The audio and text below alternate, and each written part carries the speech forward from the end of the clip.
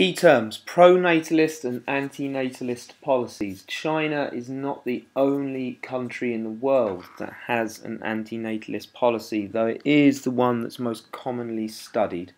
But some other examples of countries with anti-natalist policies.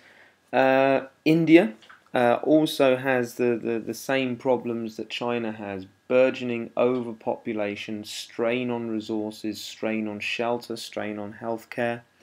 But a less known example of a country with an anti-natalist policy down here is Iran.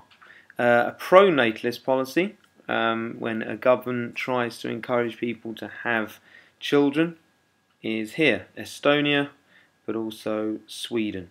Now, before we look at those in a bit more detail, it is very, very important indeed that you have a clear understanding of the demographic transition model.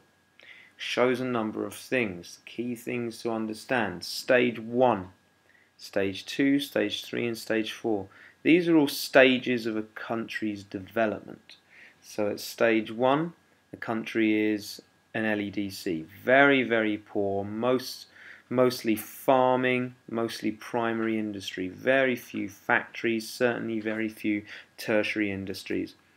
And then as a country develops and gets richer, it moves through the stages. Stage 4 here is where the UK is right now. Don't worry too much about Stage 5, they are possible projections for the future. So really, really poor, Stage 1, most developed countries in the world, Stage 4. And for each stage, it shows you what the changes are in the birth and death rates. So Stage 1, birth and death rates, very, very high. They fluctuate a little bit, but they stay very high. Why are there high birth rates? Why are there high death rates? We've been through this before. High birth rates, lack of contraception, different cultural expectations, for instance. High death rates because there's poor healthcare, lots of disease, poor diet. But as a country develops into Stage 2, things start to happen. Birth rate still stays relatively high, but the death rate starts to drop off quite significantly as healthcare improves.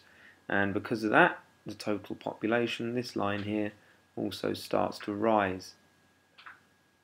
Stage 3, starting to get even more developed. The birth rate again starts to fall. The death rate starts to level out. Birth rate starts to fall because contraception has improved, the education and family planning has improved, and the role of women has changed within the society. And then we get to Stage 4, which is where we are now. Population starts to grow, but also starts to level off. Birth rates are low, death rates are also low.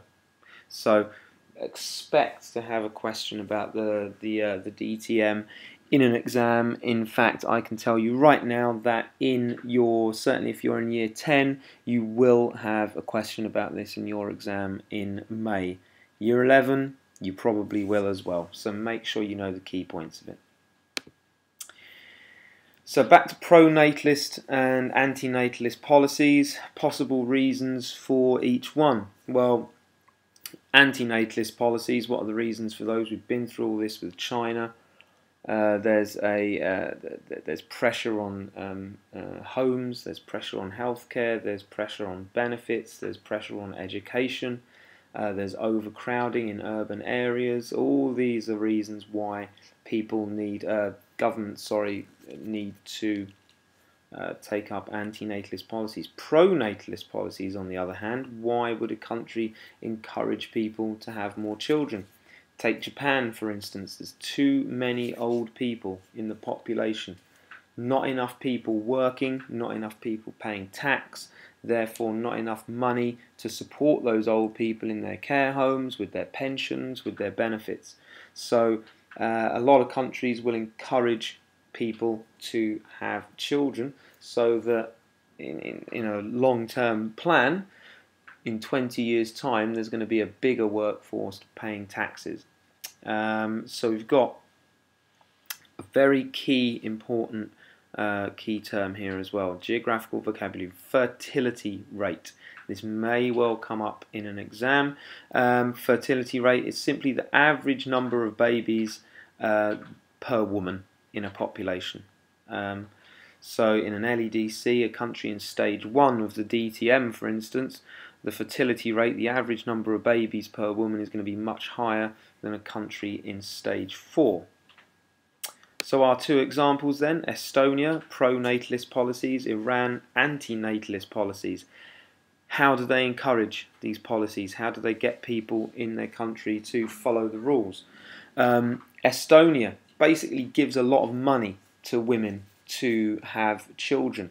For instance, 15 months fully paid maternity leave by law. Here in Britain, it's 6 months paid maternity leave. After 6 months, I think you then get your wages cut, maybe 50% of your normal wages. It's different in different countries. Even if you don't have a job in Estonia, the government will give you $200 a month to encourage you to have a baby. It's called a mother's salary. In Iran, there are various different things that they've done. They've made all contraception free. Iran is a Muslim country, so the whole idea and process of contraception can be quite a difficult one for the government to balance with its religious responsibilities. But it's managed to get religious leaders on side to encourage the population that family planning is a good thing.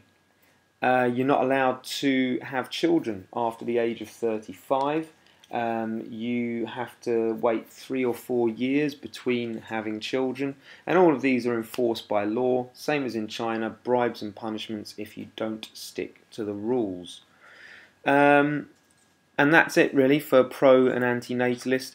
Just another couple of examples of countries that do it, and another couple of examples of how they do it.